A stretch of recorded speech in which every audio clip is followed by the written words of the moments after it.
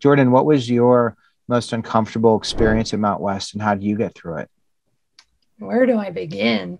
Well, um, I experienced my first panic attack like this semester because we were like going in person and we were like getting like more feedback than what we would usually get on Zoom. And I was just so freaked out. I didn't know what to do. Like I couldn't get a hold of my teacher if I emailed her because like she would take the weekends off. And I'm like, well, you gotta answer if we need questions or help since it's like your assignment. But I didn't argue back or anything like that. And so like I was doing my work and then all of a sudden my computer like crashes and all my work is gone. And then I start like hyperventilating. So then I go outside and I just start screaming and I start crying. And I'm like, I don't know what I'm going to do.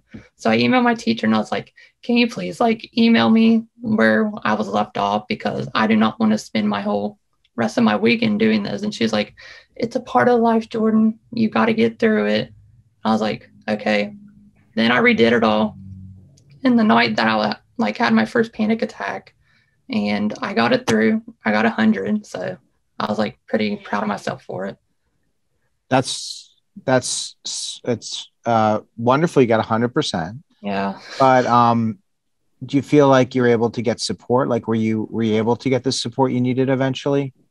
yeah. Like I talked through with it with her. Like whenever we went back on campus on that day, and she's like, she was sorry that I had experience like go through that.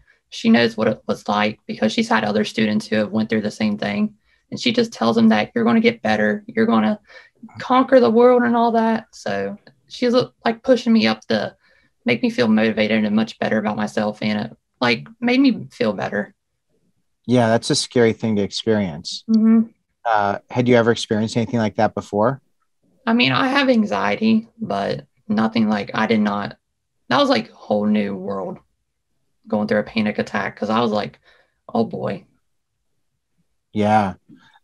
Any advice for somebody who has a panic attack, who's experiencing something like that? I would just say like what I did. I just went outside and started like breathing in, breathing out. I was just like holding my hands together. Like I was just closing my eyes and thinking of good thoughts.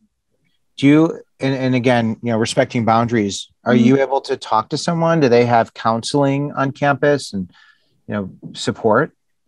I mean, they do, but like I didn't talk to anyone because I was like, I just wanted to keep it to myself. But I told my parents what happened and then we talked it out. And then I told my friend about it who I'm in graphic design with. She was like, yeah, she's gone through that before with her work too. So I was like, I could be there for the time she went through it. So I knew what we were both going through basically.